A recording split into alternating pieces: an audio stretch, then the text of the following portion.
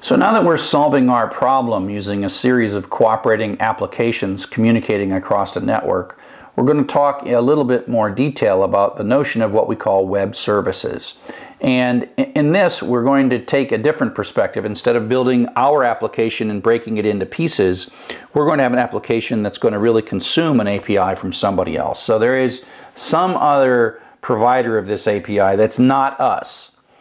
And so if you're going to talk to somebody's data like Google or Amazon or Twitter, they're going to say, you have to use our API. So what's that? So an API is a contract that says, look, if you do this, and this, and this, and this, we're going to give you data this way. And they set the rules, they tell you what the URLs are, they'll tell you if it's XML or JSON, and this is called the Application Program Interface, and it's something you read and you understand. And so you go look at the documentation. This is the documentation for the Google Maps API. So it turns out that Google knows a lot about maps. It knows a lot of data, it knows how to search maps, and it actually provides some of those features to you that your application can take advantage of. I took advantage of this at one point by asking all the students in one section of one of my online courses where they were from. And I just let them type in where it was. And then I said, well, I don't know how to code any of that. So I used this API doing what's called geocoding to look all those places up and get precise latitudes and longitudes for the ones Google could figure out. And that saved me a lot of work. Now, these are expensive resources, but I could be patient and make use of these resources, which as long as you use them not too much, they can be free. We'll talk a little bit more about rate limiting and what's free and what's not in a bit. But you start by reading documentation. It says, do this, hit this URL, hit that URL. So if you read that documentation, you will find that there is a URL that you can hit. And they tell you where to go. And then you go to this URL, you add a question mark, and then you say address equals, and then Ann Arbor plus, and there's all these rules. These are called URL encoding rules when you have key values on URLs. The plus means space and %2c means comma. So these are called URL encoded. But don't worry too much about that because we're going to have a magic library like we always do in Python that takes care of this. And so if you were to hit this URL, you type it in the exact right way in your browser, you will get back a JSON document. It's an object that has key value pairs.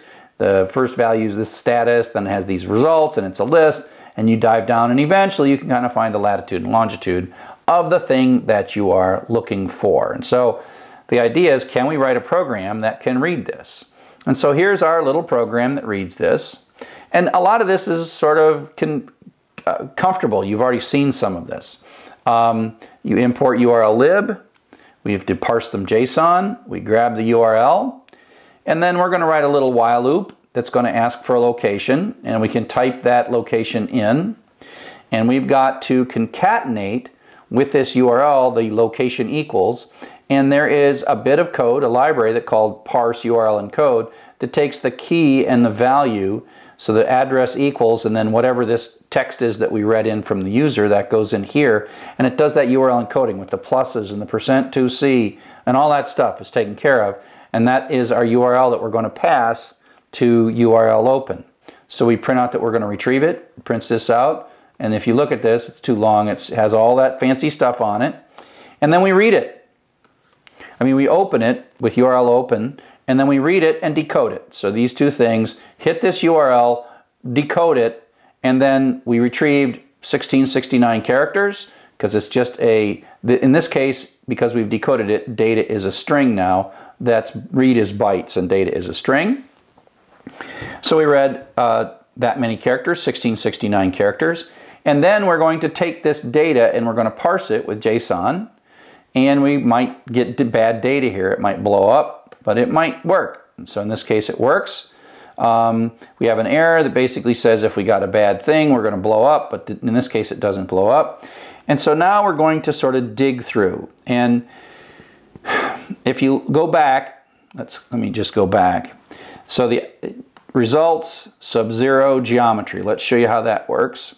So results is the first key. So this is a dictionary with a key of results, but then it has a list, and the 0 item, this list starts here and goes there, and there's I'm only going to show part of it, but there's many things here. So the 0 item is this. This is the sub-0.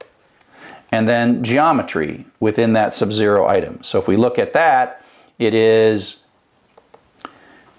the outer dictionary, the first item in the list, sub-geometry. So that grabs one part. That grabs this part right here. And then we're going to go into location and lat. And those are just keys within keys, a dictionary within a dictionary.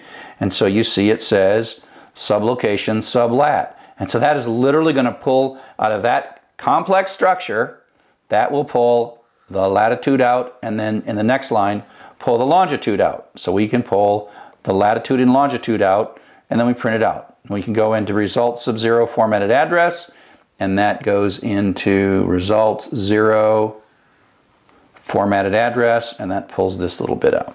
Now it takes a little while to write this stuff, and you have to put a lot of debug, and you don't necessarily figure out this complex bit here at the end, but you know, you print it, you don't get what you want, you say, oh wait a sec, that was an array, so I got to add a little sub-0 there to get the first one out of the array, but eventually you figure it out, and it's not all that difficult. It's the first few times you do it, I'm like, what am I doing? But after a while you realize, oh, I'm just sort of tearing this apart and digging deeper and deeper into this data structure, which I just retrieved over the internet from Google, and I learned something good from that.